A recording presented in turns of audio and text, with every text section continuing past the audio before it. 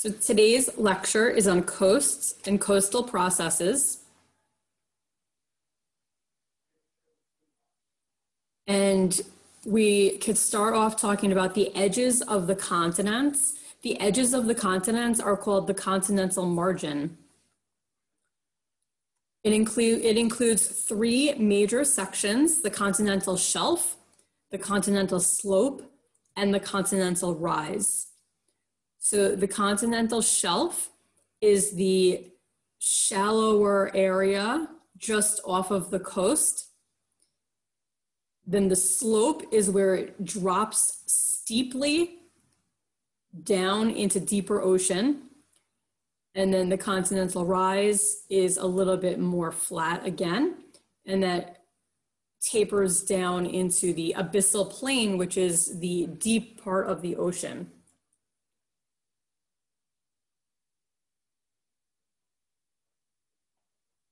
So this is what it looks like off of the coast of the eastern part of the United States. This is called a passive continental margin, meaning the coast is not near any active plate boundaries. But if we were to go to the west coast of the United States or the west coast of South America, you have subduction occurring. So you have steeper areas right off of the coast. So in this topic, we will focus on the continental shelf and various processes that occur there. So the shoreline is the area on land that extends from where the water recedes to, which is your average low tide, to the most inland area that is affected by storm waves. The shoreline basically is the coast, okay? It's where the land and the sea meet. So that is the coast or the shoreline. Why is it important to understand shoreline processes? The shoreline or the coast is affected by tides, waves, longshore current and beach drift, riptides. There are beaches related to the shoreline, so it's important to understand beach processes. You have shoreline erosion and deposition. You have sea level changes and effects of storms. And much of the Earth's population lives near the shorelines. So what is the time scale of coastal change? The coastal zone is the most varied and rapidly changing environment and land feature on Earth. Changes can occur over large and small timescales. So for example, global sea level changes that occur over thousands of years are going to be a large timescale, a long timescale. But then a storm is going to be a shorter timescale, and then tides also are a short timescale of change. So first we will go through shoreline processes. And we're going to start with tides. So the water on Earth is affected by the gravitational attraction of the moon and the sun. There is what's called a tidal bulge. That is the water on Earth that bulges outward due to the gravitational pull from the moon. So you have one bulge directly below where the moon is, and then the other bulge is on the opposite side of the Earth. And that's just a balance or equilibrium issue that causes the bulge on the other side as well. So here, the moon would be on this side, and then in this diagram, and you have a bulge of water being pulled towards the moon. This is not to scale, okay? This is showing an exaggeration of water being pulled toward the moon. Okay, and then on the opposite side of that bulge is another bulge. So then what happens is the Earth rotates, but the bulge stays in the same spot under where the moon is. So the Earth rotates into the bulge and out of the bulge. And that bulge is actually where high tide is. So the Earth rotates into high tide, and then it rotates into low tide. And then it rotates into high tide again, and then it rotates into low tide again. So each cycle of Earth's rotation, which is 24 hours, brings each location on the Earth's surface into the tidal bulge twice per day. In most parts of the world, there are 2 high tides per day and 2 low tides per day. The water level can change from a range of a few centimeters to 15 meters between high and low tides, depending on where you are on the Earth. The flood tide is what we call the coastal areas experiencing a rise in water levels leading up to the high tide. When coastal areas experience a drop in water levels, that's called the ebb tide, as the high tide leaves the area.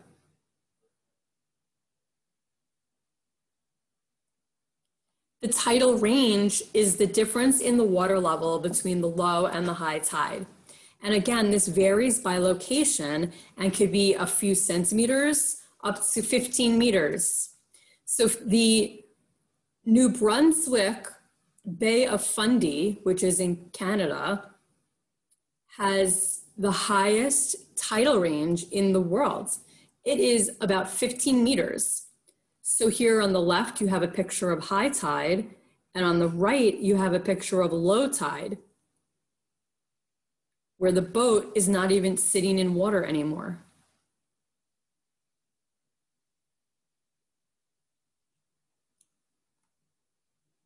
Tidal ranges can actually vary throughout the month as well because of the lunar cycle.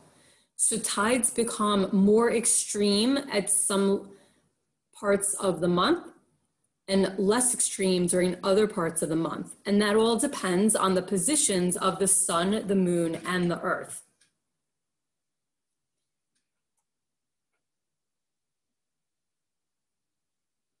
So the spring tide is when the moon, the sun, and the Earth align in a straight line. So here on the left, you have the full moon, the Earth, and then the sun would be all the way on the right. So everything's in a straight line. So that gives you the strongest gravitational pull between the moon, the sun, and the Earth. So that's going to be your most extreme tides, or the greatest tidal range.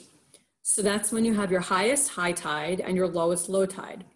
It also occurs during the new moon, because during a new moon, the moon is in between the Earth and the sun.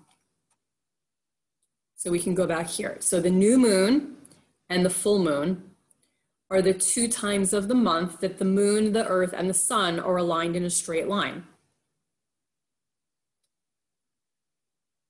Then we have the first quarter and the third quarter. Those are the times of the month when the Earth, sun, and the moon are aligned in 90-degree angles.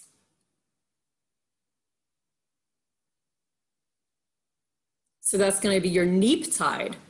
When you have the 90-degree angles, the gravitational pull from the moon is in opposite direction, right? So this is going like up and down, and the sun is pulling side to side. So their pulls are like counteracting each other a little bit. So this is when we have the lowest tidal range of the month. So it's your lowest high tide and your highest low tide. So it's referring to the range of the difference between the high tide and the low tide is the smallest.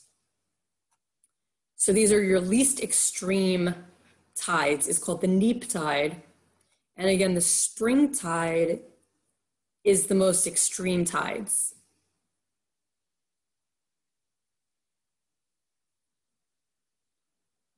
tidal range can also be affected by the shape of the coastline. So narrow, funnel-shaped bays are going to give you the greatest tidal ranges. So that would be the Bay of Fundy in Canada, which I showed you a picture of already. But here is another image of this. The greatest tidal range in the world, again, is the Bay of Fundy in Nova Scotia. So during low tide, you could walk around on this beach. And then during high tide, it's all completely covered with water. It's pretty deep as well. So the range is about 15 meters. And again, it's because it's a narrow bay, it's funnel shaped. So if you look at the diagram on the bottom right corner, whoops, you could see the Bay of Fundy is a funnel shape. It's very narrow. So the water builds up in that funnel shape.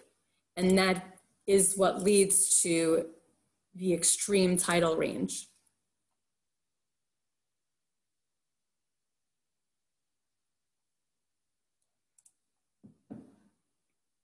So then I have this little video of the Bay of Fundy.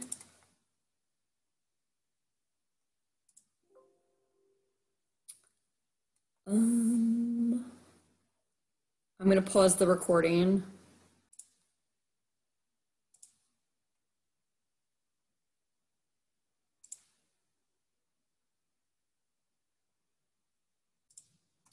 So that was just a short video clip that shows you the tidal range changing in the Bay of Fundy.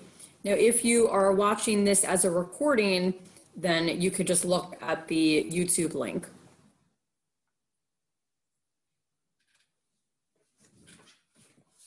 Okay, so then we have waves. Now here's the anatomy of a wave. The crest is the top part of the wave. The trough is the bottom of the wave. Wave length is the distance between one crest to the next crest. And wave height is the amplitude or the distance from the trough to the crest. The wave period is the time it takes for one wave cycle or the passage of two successive crests. And frequency is the number of wave cycles per second.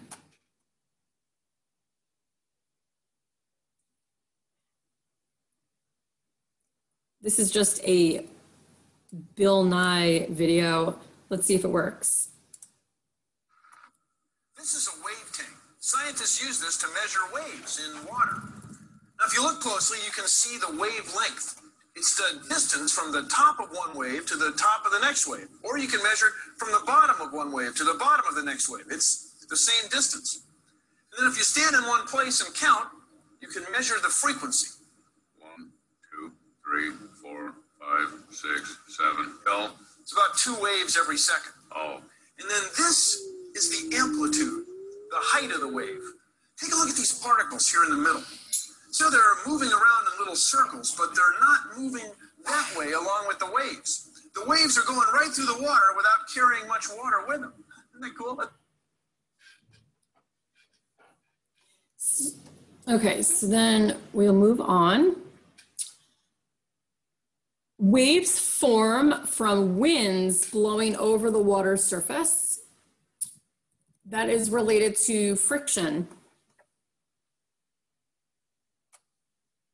The height, length, and period of a wave depend on the wind speed, the length of time that the wind has blown over the water, and something called fetch.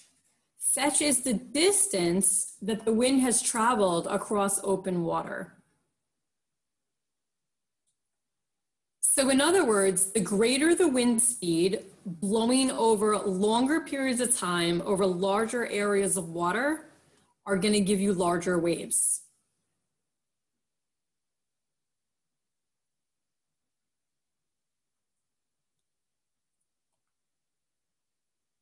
So then we have wave movement in deep water. Wave of oscillation. The wave of oscillation in the open ocean or deep water has molecules that move in a circular motion. So we have this toy boat here, and you can see what happens to the boat as a wave is moving across the ocean. The boat is going to get lifted up, and it's going to move in a circular fashion, and the boat ends up in exactly the same spot that it started at. That's what happens to particles in the ocean. Deep ocean, though. We're not talking about the coast. We're talking about in deep water. And you'll see what the difference is in a couple of minutes. Okay, so that's the wave of oscillation. There is no net movement forward or very little net movement forward. So the wave energy moves forward, not the water itself. Excuse me. So it's like earthquake waves. There's no actual movement forward. It's just the energy of the wave is moving forward through the water. And then there's this little animation here.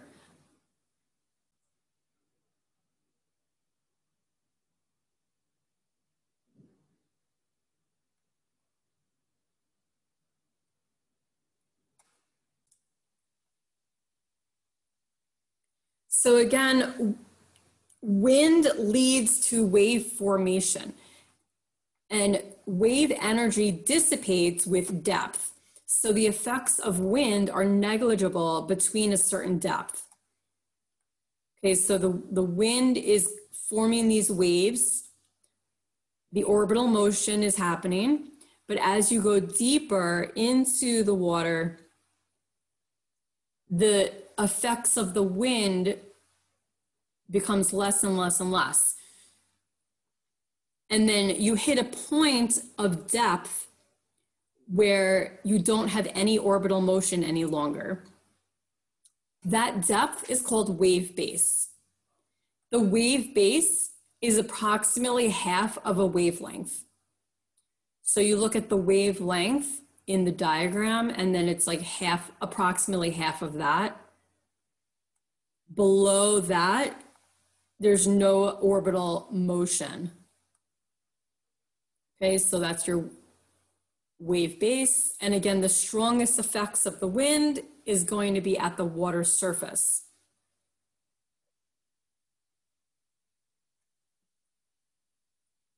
So now what happens when a wave reaches more shallow water? So as waves approach shallow water at the coast, if the water is shallower than wave base depth, the wave oscillation will be interrupted by the seafloor. And then the wave will start to slow down. And we get what's called wave shoaling. That's when a wave enters shallow water, the wavelength shortens, wave height increases, and then the wave topples over and breaks. So you can see all the way to the left, the orbital motion is above the wave, where the depth of the water, like the seafloor depth on the left is deeper than the wave base. So the orbital motion is just ending in the middle here.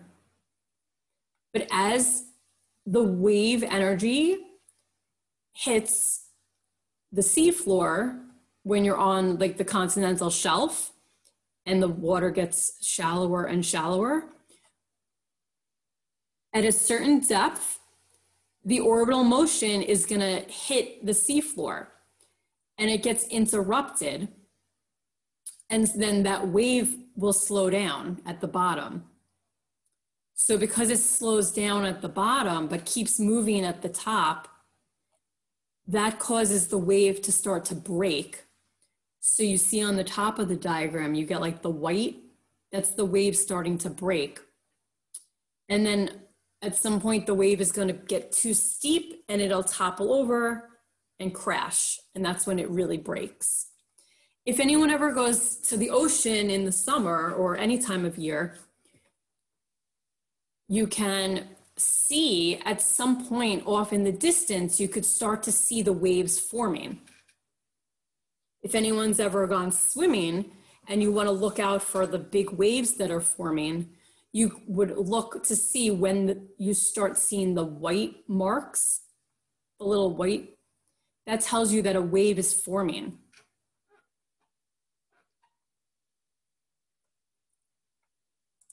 And then I have this animation here.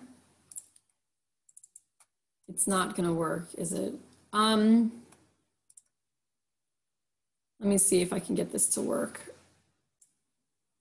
Okay, so in order to watch this, you could just go to the link if you want to watch that again, if you're watching the recording. This is what a breaker looks like. That's when the wave height increases until the wave is too steep and then the crest plunges forward. Now, we don't get waves this large on the east coast of the United States. This is more like the west coast of the United States would get waves this large.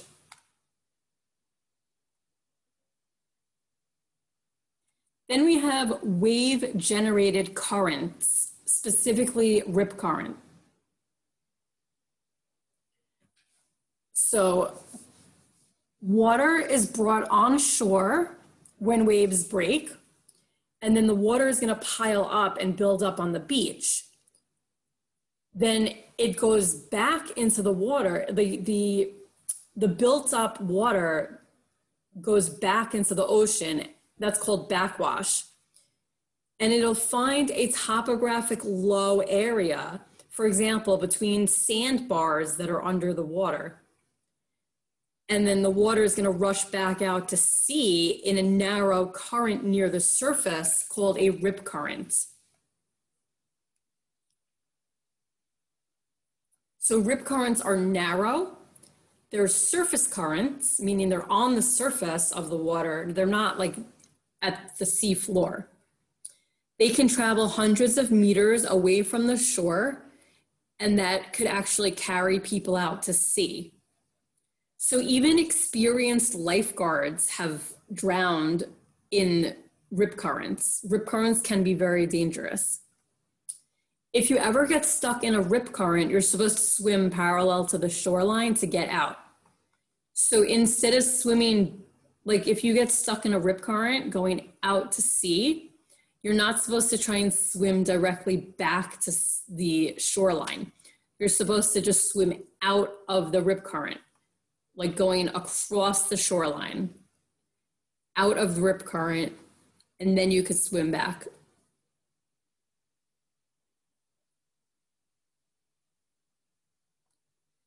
Now, you could spot rip currents because if you notice how like this part is like this foamy area of water, and then this is kind of a foamy area, you could see the water is going back out to sea in those spots. And then along here where the other areas have white foam, this area looks a little bit more smooth, right? You see it better all the way out here in the backgrounds where you see like smoother water, and then you see the white foam going back out to sea. These are different indications that those are the rip current areas. Okay, so here's a rip current, here's a rip current, here's a rip current, and here's a rip current. Now, this is from Google Maps. You can also look on Google Earth, but this is from Gilgo Beach, which is just east of Jones Beach. So I looked up beaches, and this was like the best picture that I got. This was actually from August 2015. So it was just a day in August, and you could see the rip currents really, really easily from the satellite image on Google Earth or in Google Maps. Okay, so like you can see these plumes of water going back out to sea. So these are the rip currents. So it's actually really easy to see them.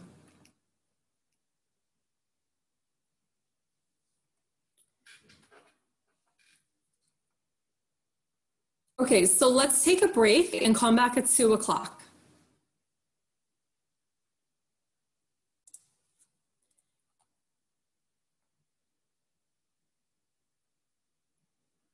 So near shore processes are processes that occur in the near shore zone.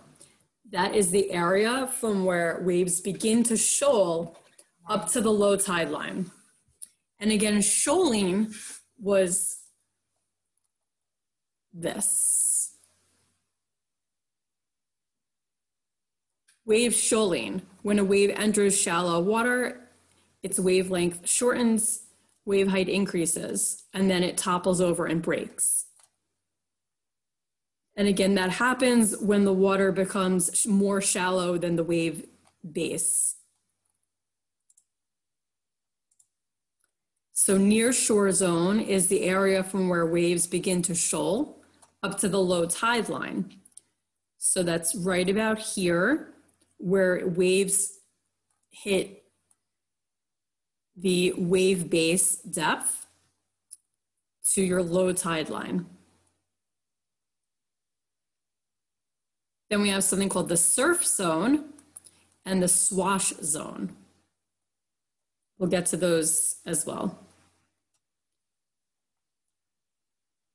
So I just have a little bit of this movie called Beach, A River of Sand.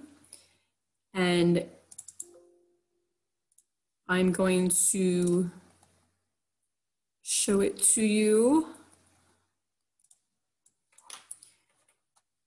Okay, so if you are watching the recording of this, you can always go ahead and view it on YouTube. Okay, so this just reviews why do waves hit the coast at an angle. It's because the waves are generated by storms that are offshore. And then the waves radiate outward. And then they happen to hit the coast wherever the coastline is. So this part of the wave hits the coast and slows down, while the rest of the same wave is able to keep moving. So that causes the waves to sort of straighten out a bit when they hit the coast, but they don't end up becoming completely parallel to the shore. They just straighten out a little bit more than what they were as they were approaching the coastline.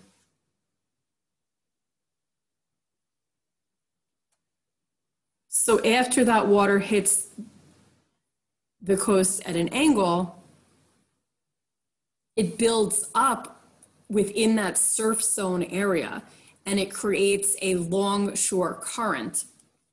So instead of the water just hitting the coast and stopping, you have movement of water that starts building up. So in this case, it's moving towards the left of the screen. Right? So it hits here and then it kind of, water builds up moving that way. So that pink line represents the longshore current direction. So longshore current is a current that travels in the near shore zone or the surf zone, and it moves parallel to the coastline. And it forms because waves hit the coast at an angle, causing the water to build up and move along the shoreline.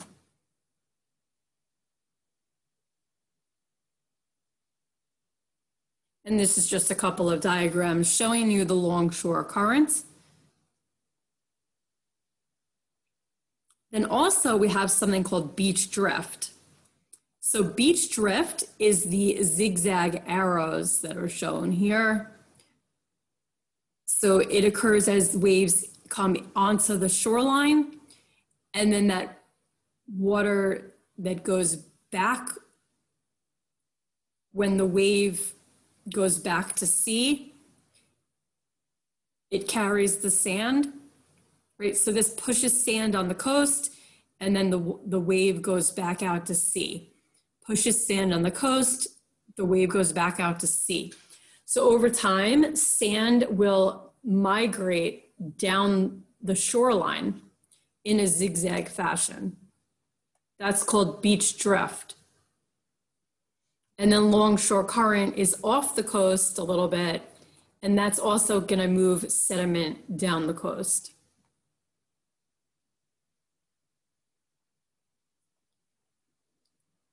So again, beach drift is the movement of sand along the coast.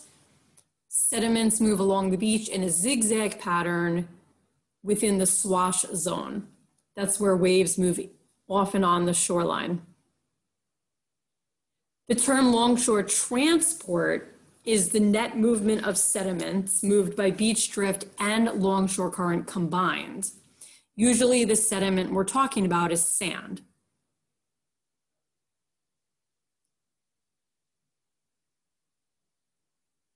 Then we have depositional features related to nearshore currents. You have a spit and a baymouth bar. A spit is a finger-like projection of loose sediment into a body of water such as a bay. A baymouth bar is a spit that closes the mouth of a bay. So I have this animation. Okay, so for this, you'll just have to look this up online. If you can't find it, then email me and I'll send you the link. You should be also able to use the link that's on the PowerPoint. Just for some reason, I can't get it to work. Okay, so this is a close-up of what a spit looks like. Again, it's just this little bit of sediment that kept moving with longshore current. It kept growing in front of this little bay that's over here. And then here is a spit, a photo of a spit.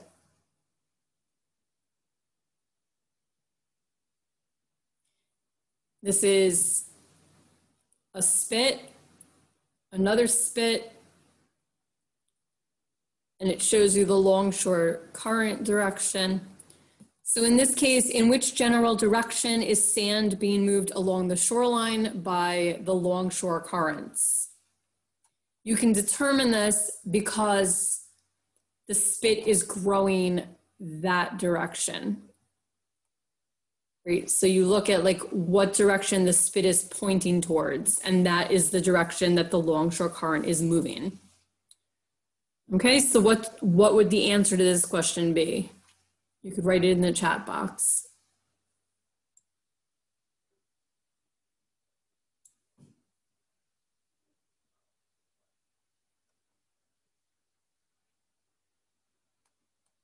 Correct. Southeast. Right? The spit is growing in the southeast. Both spits are growing in the southeast direction. Correct. Right, answer number 2. That is correct. So then also barrier islands are related to the nearshore process of longshore currents and beach drift. So barrier islands are long, narrow islands parallel to the shore. They are separated from the mainland by a lagoon or a marsh or a bay. And they are found at gently sloping continental shelves and coasts where there is an abundance of sediment, which would be the Atlantic and the Gulf coasts of the United States, for example. So here are some barrier islands. This is along the Gulf and Atlantic coasts. off the coast of North Carolina. So you see here's the Atlantic Ocean. This is the barrier island. And then you have this water called Pamlico Sound. And then behind this water is going to be the mainland of North Carolina. So then we have more of a local example, the barrier islands of Long Island. You know, this word barrier islands up here, I'm not saying that the Long Island Sound is a barrier island. I'm just kind of labeling that as like the title of this picture. So let me just move that so that no one gets confused.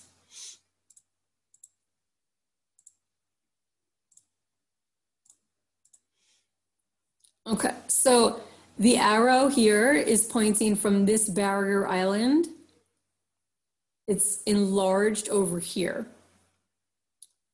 So that's Long Beach, Atlantic Beach, Lido Beach, Point Lookout. And then on the other side, this is Jones Beach. So behind the barrier island is a low energy marsh or bay, basically the Great South Bay. Now, Jamaica Bay is another example of one of these bays that are behind a barrier island.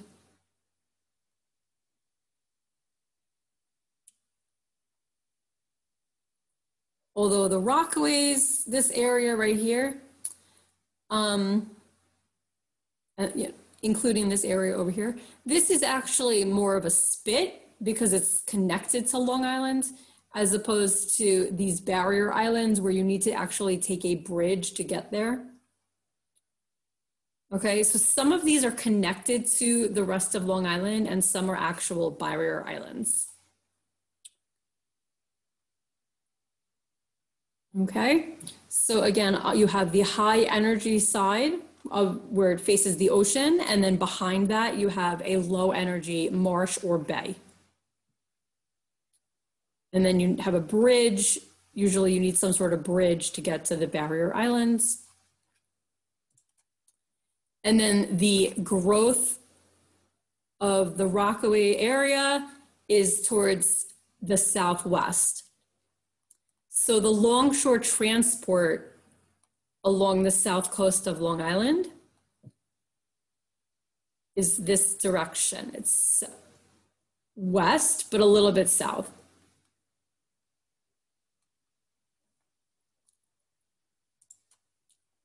Then we have coastal deposition. What is a beach? A beach is made of unconsolidated sediment, and it extends landward from the low tide line to a change in topography. For example, where the dunes begin, like sand dunes, a seawall, or a cliff. The beach is the most actively changing part of the coastline.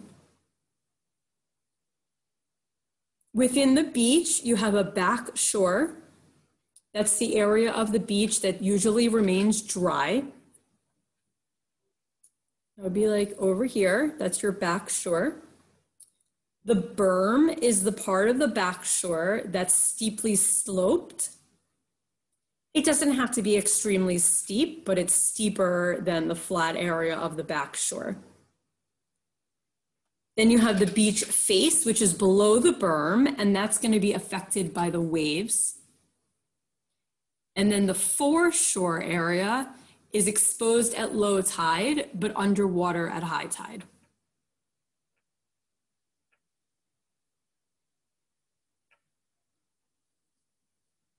Quartz is the most common mineral on sandy beaches because it is the most resistant to weathering. And we went over that when we did the sedimentary rocks chapter. Other minerals that are found on sandy beaches include magnetite, zircon, garnet, and feldspar. Now the magnetite, you can actually collect a little bit of it on a magnet. If you were to bring a magnet to the beach, you run it across the sand a little bit, you should be able to pick up some of the little tiny black particles that are magnetite minerals. Most sediments on beaches were transported there by streams. So beaches are made up of whatever loose material is available. And we went over that in the river chapter. Also, some beaches are made of broken shells, coral fragments, or volcanic rocks, or gravel. Because again, it depends on whatever loose material is mostly available in that location. So on the left, you have a photo of a beach in Florida. And the beach is mainly made up of shells and shell fragments. That does not look like a beach that you're gonna wanna walk around barefoot on, right? And then on the right, you have a beach in Hawaii made of black sand. The black sand weathered off of basaltic lava. The rocks that are there are made of basalt. So the sand is black. The sand in New York on our sandy beaches is more of a tan white color. Not white, it's more like a tan. It's mainly quartz. This is a close-up photo of some sand that was collected at Orchard Beach in the Bronx. And the whitish light color you see in the background is mostly the quartz. But when you look close up, you see the little tiny black dots, that's magnetite. If you look really, really close, you might see a little tiny bit of like these reddish colored crystals. It's hard to tell with my finger showing through. It's, you know, it's hard to tell which is my finger and which is the garnet. But there's some little tiny red crystals in there that's garnet.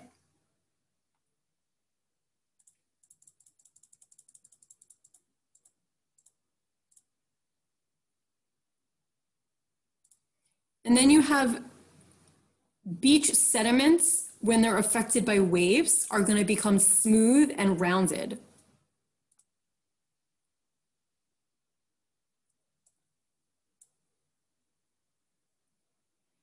And you can see this pile here of smooth and rounded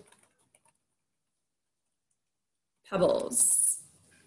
Notice how there's no sharp edges on any of the pebbles. They're all extremely smooth and rounded off.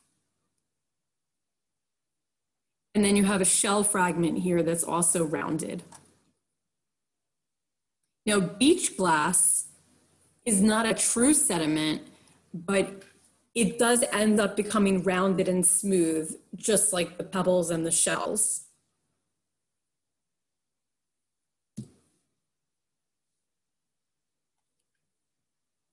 Then we have something called a rack line. Rack lines are linear piles of marine debris that can include natural and man-made debris, shells, seaweed, beach glass, sea foam, seagrass, and trash. They get washed up on the beach from incoming waves and tides. They are oriented parallel to the shoreline. So as you can see in this photo, that rack line in this photo is a lot of seaweed,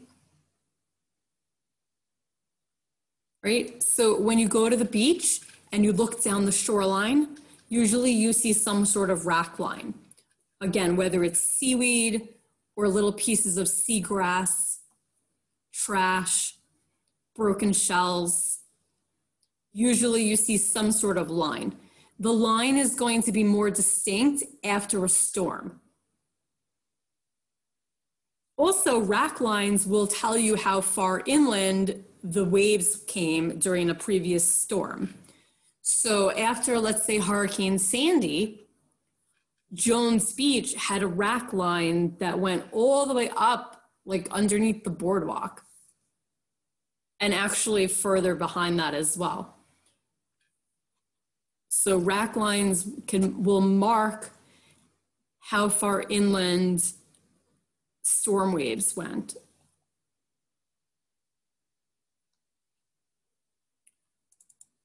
Then I have another beach river of sand clip.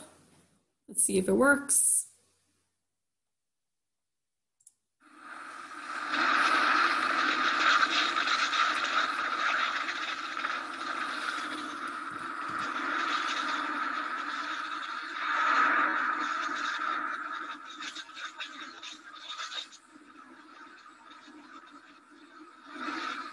Anyone who has built a sand castle below the high tide line knows something about the processes that shape beaches.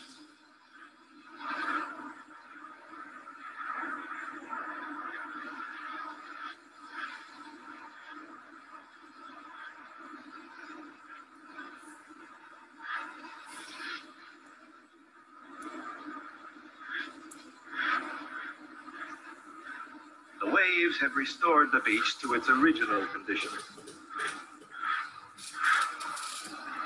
When a wave washes up on the beach, sand grains are lifted up by the water. Each wave picks up millions of sand grains and moves them. What effects do these movements have on the beach over long periods of time? Still photographs of this beach have been taken from the same camera position over a period of years. Let's compare some of these photographs.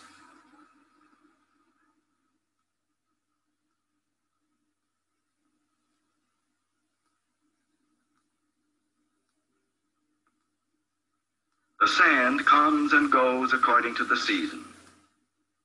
At the end of a summer, the beach is piled high.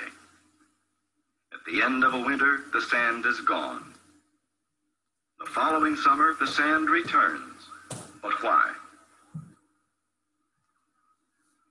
In summer, the waves that wash up on this beach are small and carry less energy than the winter waves, which are bigger and more powerful. Such seasonal changes in wave size may be the cause of the seasonal changes in the beach. Let's check this idea. This is a model beach in a wave tank. We'll be able to make waves of different kinds in the tank and see what effect they have on the beach. First, we'll make some small waves, the kind that are most common in summer.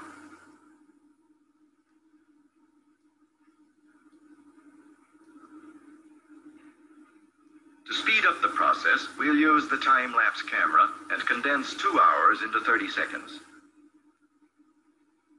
The small summer waves push the sand toward the shore in the form of migrating sandbars.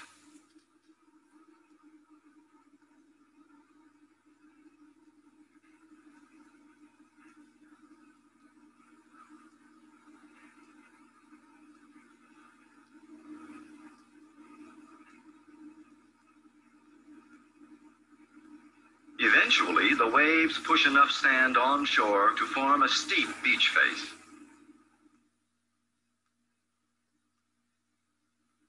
Now watch what happens when we make bigger waves, the kind that strike the beach in winter.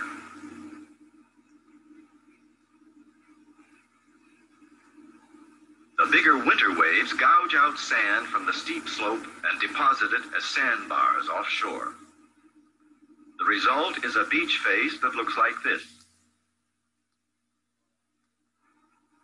Now watch what happens when we make summer waves again.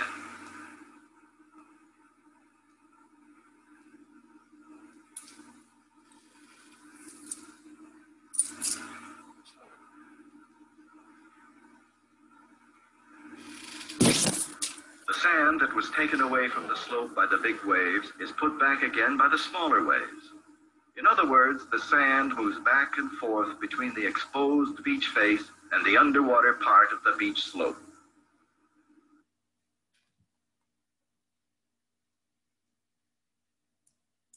Okay.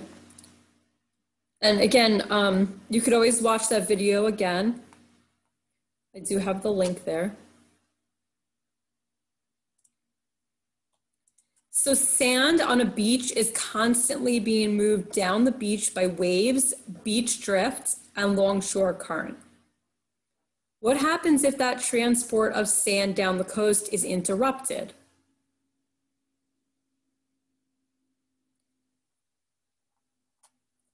So let's pretend that we have some interruptions. So first they have these things called groins. Groins are constructed at right angles to the beach, and they're meant to interrupt the sediment transport so that they could trap the sand and then help widen a beach and make it a bigger beach. So these groins here, right? And then the longshore current is going this direction. So what happens right over here, the longshore current is picking up sand from here and moving it here. So then this part of the beach will end up being wide. And then over here, the same thing happens. You have the longshore current and beach drift pick up sand from this spot and bring it over here, and then it gets trapped on this side. So it kind of maintains a wider beach going out this way, as opposed to a very narrow beach.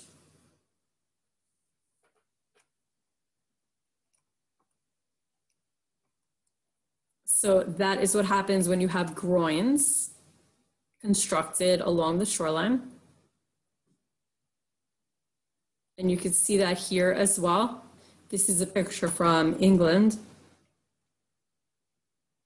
And you have a series of groins sort of close to each other, and that allows the beach to have some sand that accumulates and gets trapped. So again, it makes the beach a little bit bigger out like this way.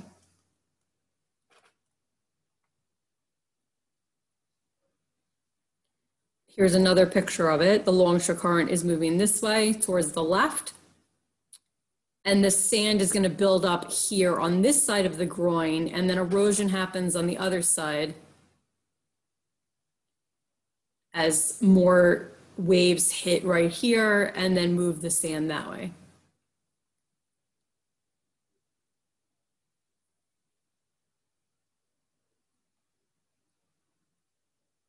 Then we have jetties.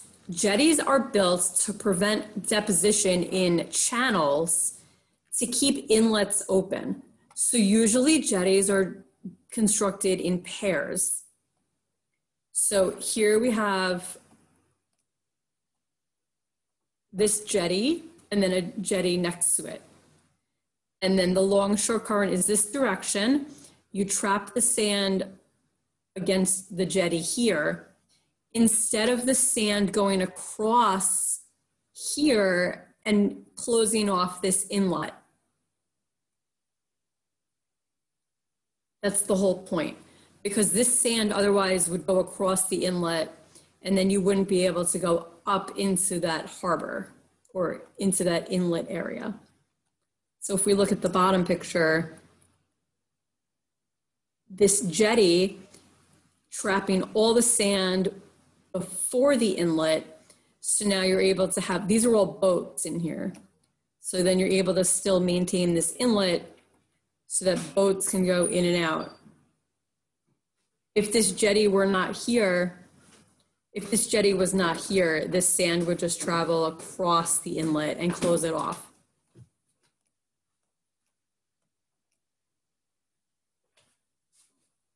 Then we have something called a breakwater. A breakwater is a barrier built offshore parallel to the coast. And I have another diagram of that earlier on. Right here, the breakwater was right here. Right? So the purpose of the breakwater is so that boats can dock behind it right? So the boats are gonna dock behind the breakwater, and then it prevents the strong ocean waves from hitting those boats. So that's the whole point of the breakwater. But also the breakwater prevents the waves from hitting the shoreline. So it disrupts the beach drift. So then you end up having a bulge of sand growing behind the breakwater.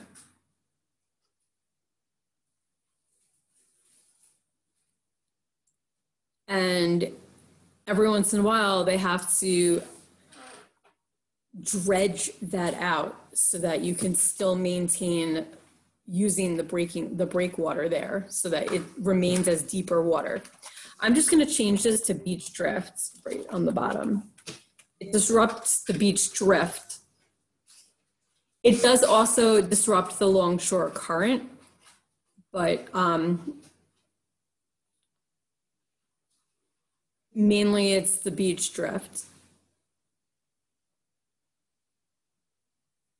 So here's a picture of a breakwater. Again, that's the breakwater, and this is the bulge. And again, here it says disruption of longshore transport. Longshore transport is longshore current and beach drift together.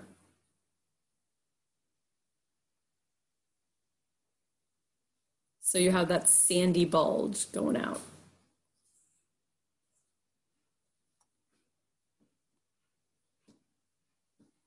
Okay, so then we have sea level changes. There are two types of sea level change: eustatic and relative. Eustatic sea level change is when you have changes to global sea level related to the amount of water in the ocean basins or the volume of the water. And that's related to warming of the oceans and a change in the actual amount of water in the oceans from glacial melting and the growth of glaciers. Okay, so going back to the warming of the oceans, related to global climate change, as water gets warmer, it actually expands. So that increases the volume of the water without actually adding any more water.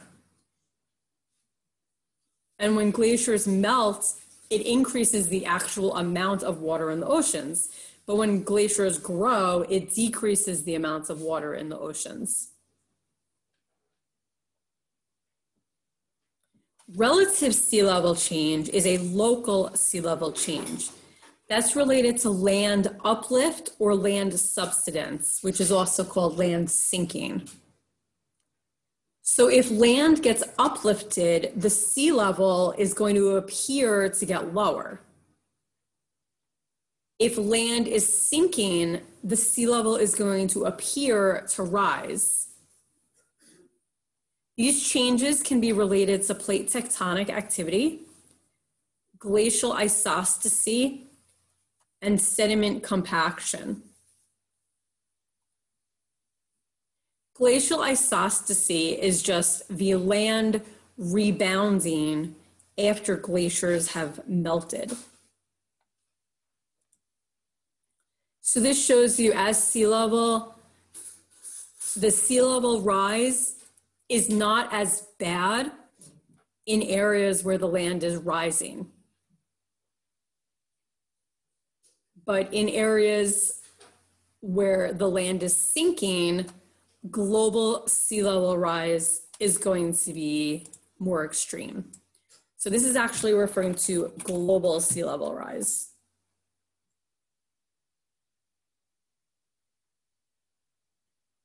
Global sea level rise.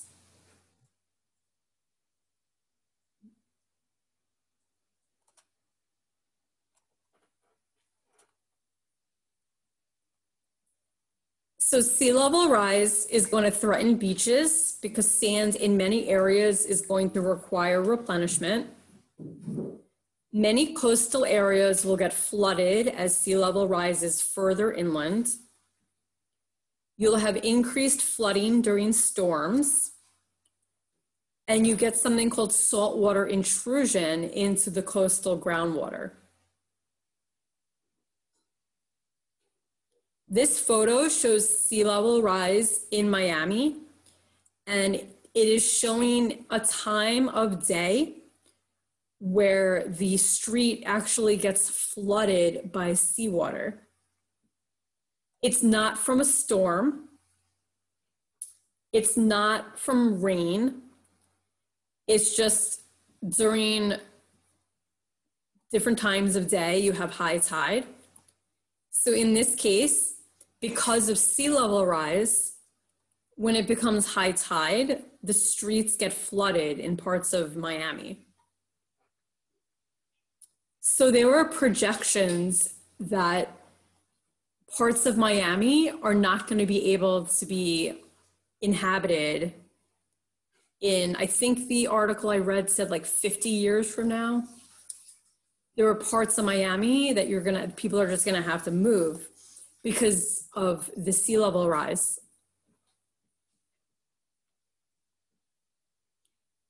Now, sea level rise in Venice is also a problem. It's exacerbated by the land in Venice sinking. The reason the land in Venice is sinking is because Venice the buildings and the city is basically on soft sediments. So those sediments get more compacted over time. So the land sinks. So these are just pictures of the water pretty high up in Venice. It's not like this all the time. This is like there's like a main square in Venice. So it's not always going to be like this. It'll be more like during times of high tide, for example. But you can see there are areas where there's sea level rise actually affecting people today. Then we have Norfolk, Virginia. They also have some issues with sea level rise, and that's partly related to the sediment in the area being compacted. So you have areas in Norfolk, Virginia that are flooded regularly because of the high tide. So anytime there's a high tide, you have parts of the city that get flooded that are not they're not like normally underwater. For example, a road. They didn't build this road so that it gets flooded during high tide. It's just that as sea level rises and as Norfolk, Virginia sinks a little bit because the sediment gets compacted, the roads now get flooded when there's high tide.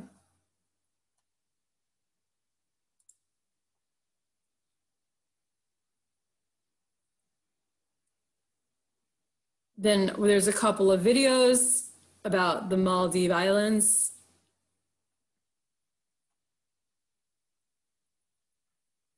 You could watch those on your own. You'll probably get a better resolution of the video if you watch those on your own. Okay, then we have sea level rise in New York City. So here is a map that projects sea level rise in the future. So the red areas indicate land expected to be flooded if there was 1 meter sea level rise. And that's expected by the year 2100.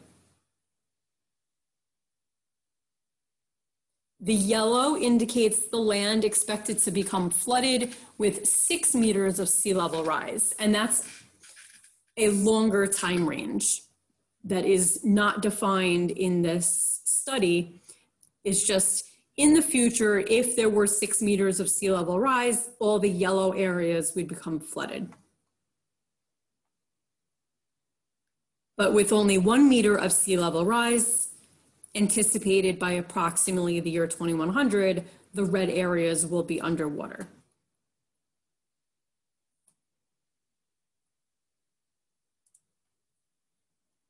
Then I have another video about rising sea levels. This is something you can't, this is not on YouTube, so I'm going to show you now.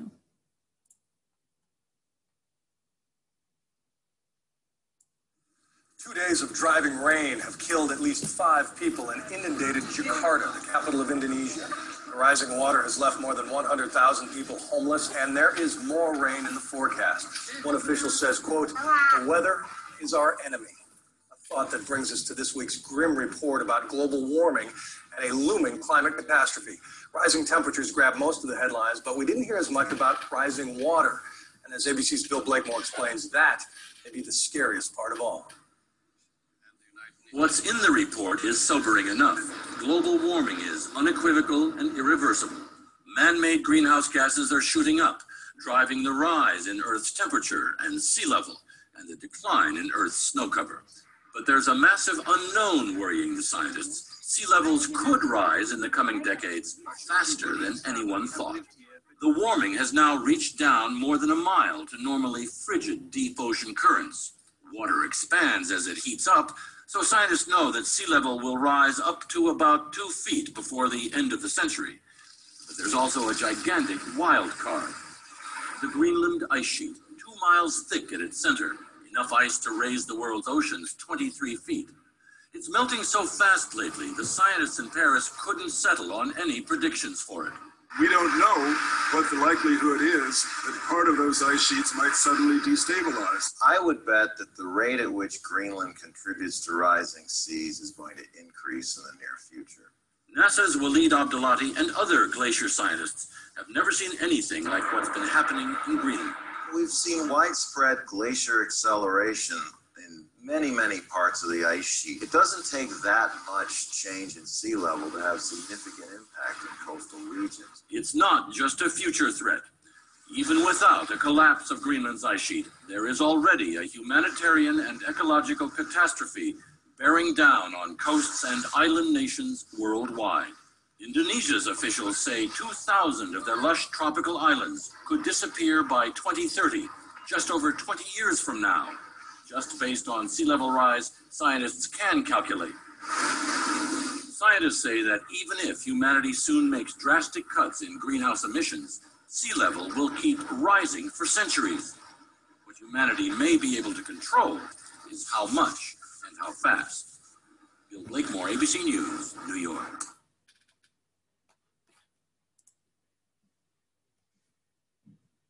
Okay. So then how do we protect the coast from storm-related damage? Now, a lot of this is going to be reminding people of Hurricane Sandy, because that was one of our most recent large storms that impacted the local coastline. So in order to protect from storms, we can build seawalls, which are embankments of reinforced concrete or stone, and that just stops the waves from reaching areas behind the wall. We could put something called riprap down, which are basically piles of boulders or piles of concrete that you line up on a beach or shoreline area, and then that helps absorb wave energy. And also you can maintain sand dunes in an area. The maintenance of sand dunes is mainly by planting grasses, because the roots of the grasses help hold the sand grains together. Also, you may see signs that say keep off of the sand dunes. So when you see the signs that say keep off of the sand dunes, part of that is because they're trying to maintain the sand dune.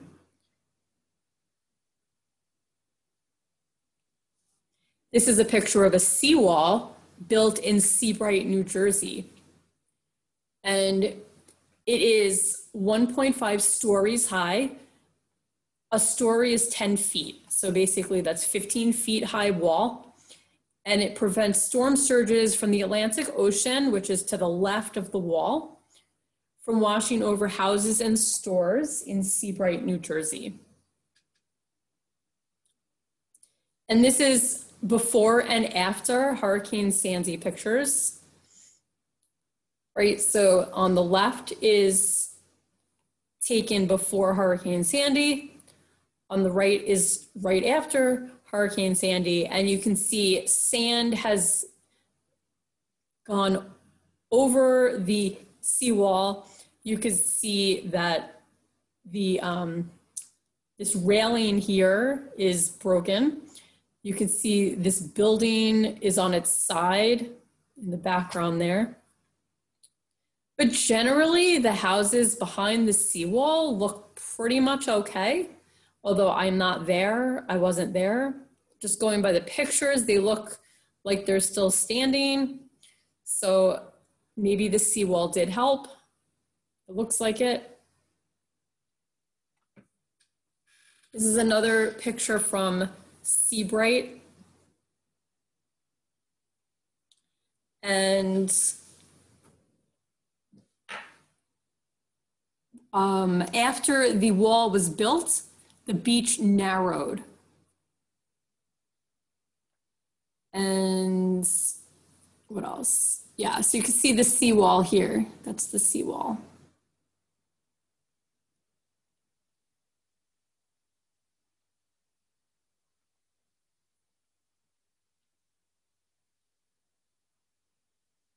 Now this is riprap, and it is protecting the retaining wall behind it.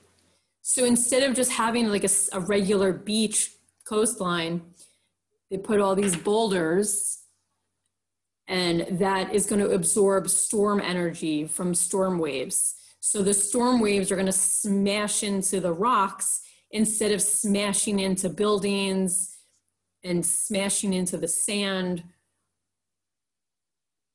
It lessens the impact of storm waves. Now here are some sand dunes in Smith Point, Long Island. This picture was taken right after a nor'easter. So you can see storm waves had cut into these sand dunes, and this part of the grasses are like hanging down because the sand is now missing. But this normally looks like a regular sand dune where it's like continuous, like a hill of sand. But the storm waves went all the way back to the sand dunes and cut into them. Now this, you could see like all the way here in the side, that's where the water normally is. But during the storm, the water went all the way back here.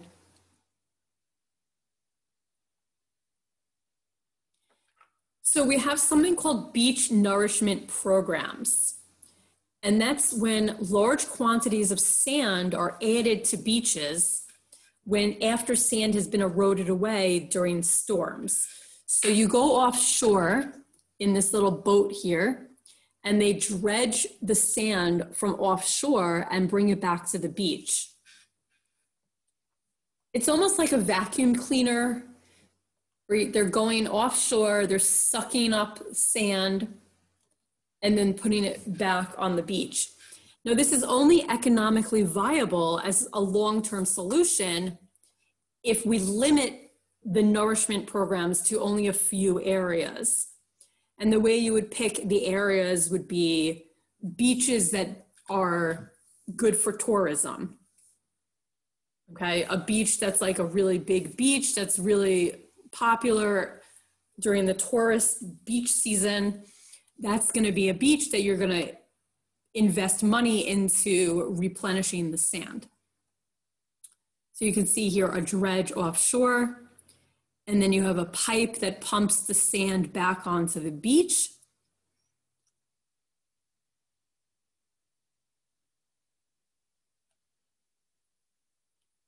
And then here's another picture. There's actually, this is from a YouTube video that you could actually watch the whole video. So you're pumping the sand back onto the beach. This is just the water line right near the beach. And then a bulldozer comes, excuse me, or these like caterpillar machine, excuse me, and redistributes the sand on the beach.